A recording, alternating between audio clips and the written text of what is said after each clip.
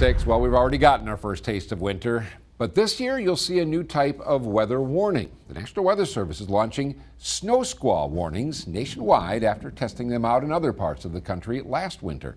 Snow squalls are quick, intense bursts of snow accompanied by gusty winds that cause whiteout conditions. NWS meteorologist Todd Shea says if you're at home and a warning is issued, you should not travel until the warning is over. And if you're already on the road, he says you should slow down. You're going to have less time to react. Again, there could be a pileup or accident in front of you that you don't know is out there, and based on the road conditions, you might not even be able to stop. Shea says snow squall warnings will be short, around 30 to 60 minutes, and will only be issued for small areas, similar to a severe thunderstorm or tornado warning.